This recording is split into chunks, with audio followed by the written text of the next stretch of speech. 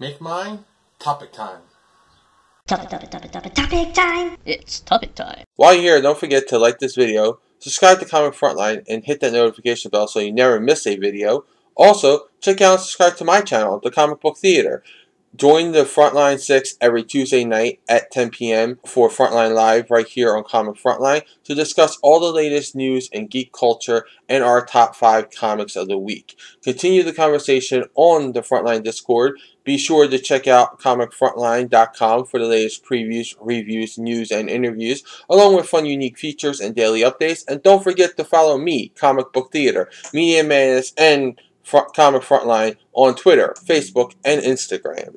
Hey everyone, welcome back to Comic Frontline. Jay here with another topic time. Today I'm going to do a topic time on Gabriel Luna coming back to reprise a role of Ghost Rider in a new Hulu series. Now, this series is going to be about Gabriel Luna as Robbie Reyes, Ghost Rider. If you didn't know, he played Ghost Rider on Agents of S.H.I.E.L.D. and it was well received by fans. It's actually considered one of the best seasons of Agents of S.H.I.E.L.D. by a majority of the fans. So a lot of people were wondering why they didn't bring him back as an ongoing character and stuff. But now that Disney owns the rights of Fox properties, of most of Fox properties, they inherited, well, they bought with that their stake in Hulu, which is another 30%. So with their 30% and then the 30% of Hulu, they now own, of Fox, they now own 60%.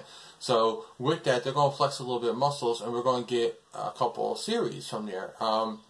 One is we're getting, again, the Gabriel Luna Ghost Rider, Robbie Reyes Ghost Rider series, which they're saying is not going to be really fully a Agents of S.H.I.E.L.D. sequel series or something. It's going to be an original story content. So it's probably not going to pick up the threads. They'll probably do something where it's not going to be like, this is, continued from that story, but they're not going to deny that that story happened or that it's about to happen. It could be a prequel to that series. We don't know.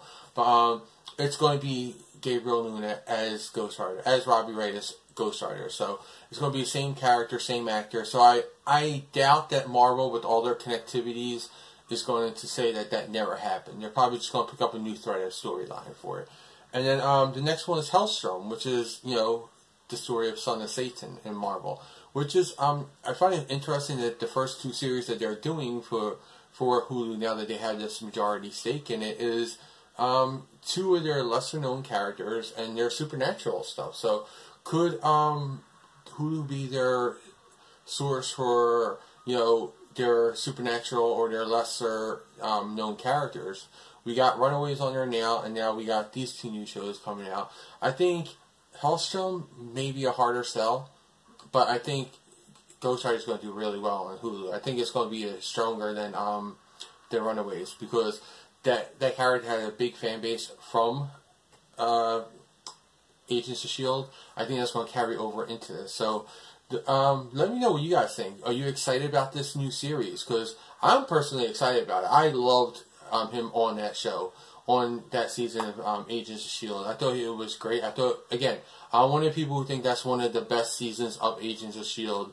And I'm interested to see what everybody else has to think about it and what your opinions are on this and everything like that. So hit it up in the comments and let me know what you guys think about this. And what other shows would you want to come to Hulu? Because given this with the minor characters, there are a couple shows that could come to out on Hulu now that they have this majority stake, and if they keep going with the minor characters, we might get like a Miss Marvel Hulu series or something like that, or a Miles Morales Hulu series, which I think would be really cool to do. Both of those series, I think both of them would fit on Hulu perfectly. Or instead of Miles Morales, do a Spider-Gwen, Hulu series, or a Spider-Verse type thing where you got like Miles and you got Gwen, and you can throw in maybe another like Silk or something, or even a Silk series, anything like that. I think those are the type of series that we could really get in this, and maybe even an X-Men series now that the X-Men are a part of it too. So